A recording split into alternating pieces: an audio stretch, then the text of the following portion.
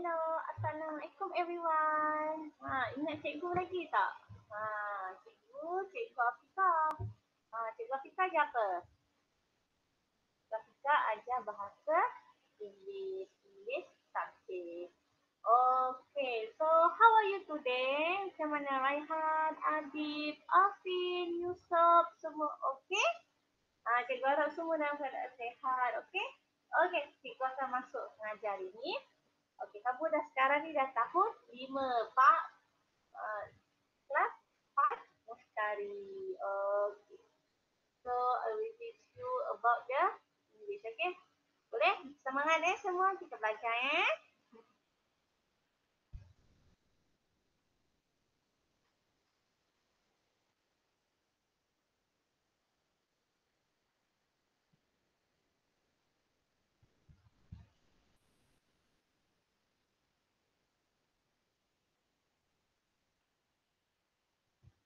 Okey, Assalamualaikum semua. Semua sihat kan? Okey, cikgu hari ni akan ajar about day and night ataupun waktu pagi dan malam, waktu siang dan waktu malam. Okey, selalunya kalau waktu siang Yusuf buat apa? Afin buat apa? Adik buat apa? Raihan buat apa? Adakah kamu tidur waktu siang? Jangan tidur waktu siang Siang ni adalah waktu kita belajar, waktu kita bermain, kita tolong ibu, tolong bumi, dan kita tolong mami, tolong mama. Okey, kita waktu siang ni adalah waktu kita bangun. Waktu malam baru kita tidur. Okey? Okey, next. Okay, sebelum mula, before we start, kita nyanyi dulu, boleh? Kita warming up dulu, kita refresh balik, okay? Sing together, okay? Sama-sama nyanyi.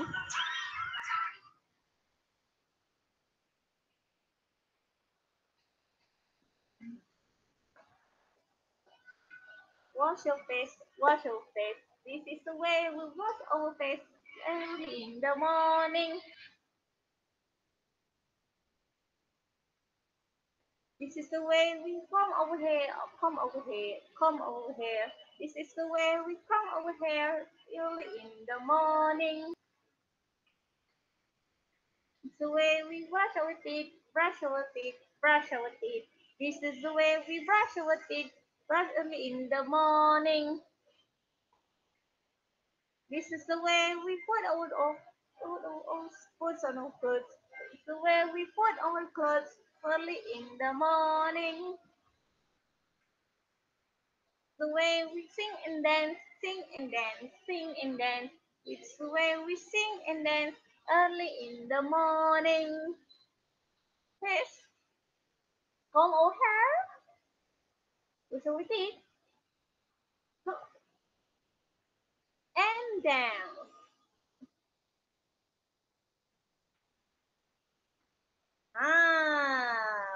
Bangun pagi kita mandi. Siapa belum mandi kat sini?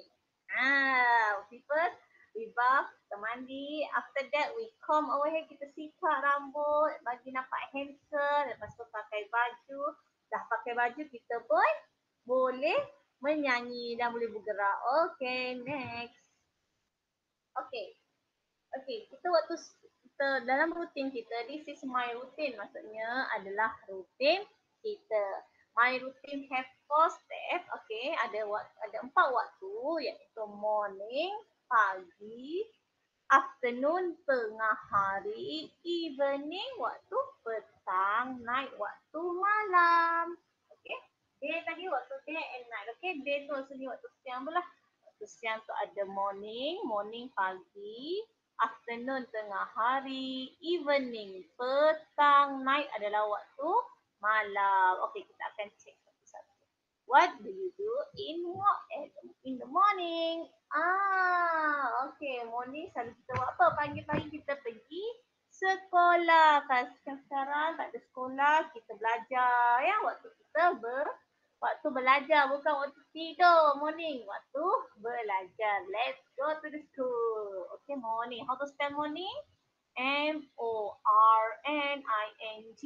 Morning. Okay, the next one is waktu Afternoon session. Okay, waktu afternoon selalu buat apa? Waktu kita makan, we eat our meal. Kita waktu lunch hour, iaitu waktu tengah hari, waktu kita makan. Afternoon adalah apa? Eat. Okay. So, how to spell afternoon? A-F-T-E-R-N-O-O-N.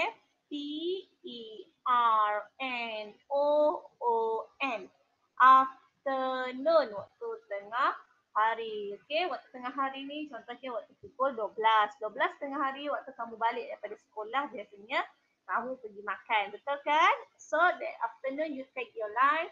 You selalu makan apa lunch? Makan nasi, makan roti. Ada yang makan roti, ada yang makan nasi. Ada yang makan ayam goreng, chicken. Okay, kita semua tu makan chicken. So, we take our lunch for regain our energy. Untuk kita balik energy kita. Okay? Okey, selepas waktu tengah hari adalah waktu petang. Petang dalam bahasa Inggeris evening.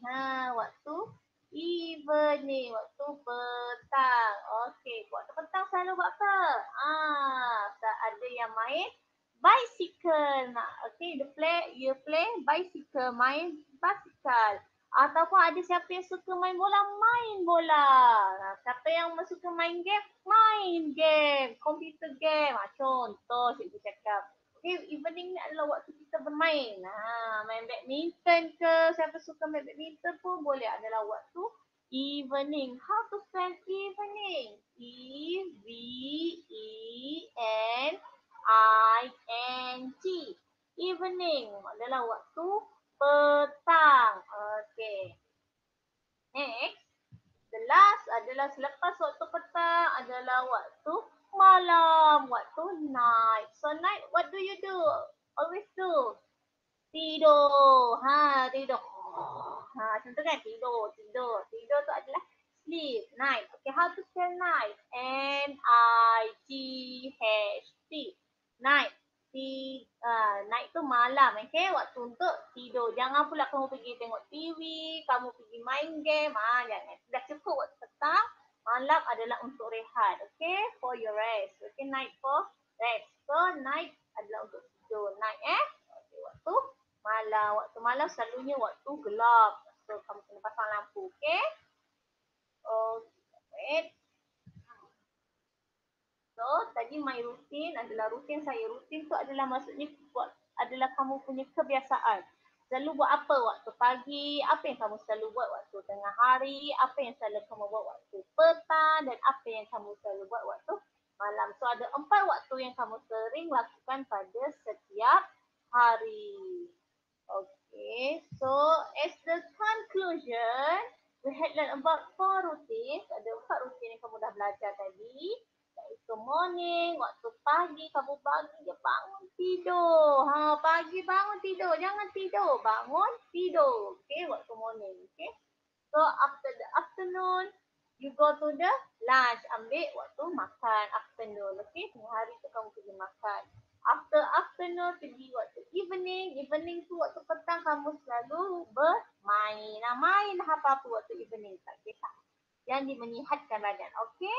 And the last one, dah penat main, kamu pun pergi tidur. Waktu night tu adalah waktu malam. Okay, so you take your rest at the night. Okay? Okay. So, cikgu harap kamu faham tadi 4 rutin yang cikgu telah ajar tadi, iaitu morning, waktu pagi, afternoon, waktu tengah hari, evening, waktu petang, and night, waktu malam. So nanti cikgu akan bagi exercise. Okay, we'll see you soon. Bye.